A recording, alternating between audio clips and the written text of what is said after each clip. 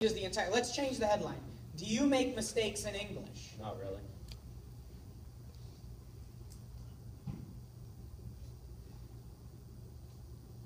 It's not as good. I mean, it's not near. It's like it goes from good, awesome to terrible, with one word change. So less known about Sackheim is the big idea, the principle that we're leaning on today, which is his approach of making the advertiser the character. This is a biggie for us. Here's the do you make these mistakes in English ad. He says, I ain't, can't, hardly. Whom was it?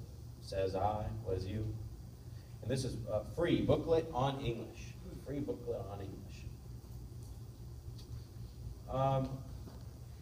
An interesting example. This one, I don't really think we have time to go into detail on this, but an interesting ad. This was a, by the way, in case you're wondering, this was advertised at Sherwin-Cody's course. Has anyone ever have that? 150,000 people took that course. Did anyone have that floating around your house as a kid? Ad ran for 40 years. Most businesses don't last for 40 years.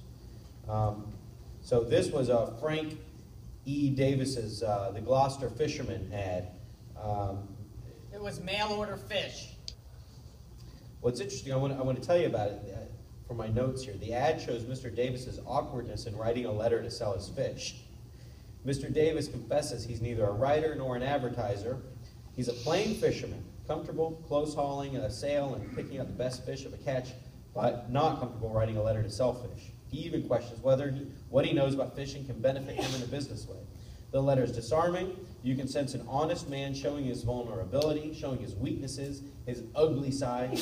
This guy doesn't want to make a fast buck. He just wants to make a living, and he hopes you will help him by buying some of his fish. Of course, it wasn't the fisherman writing this ad at all. It was Sackheim.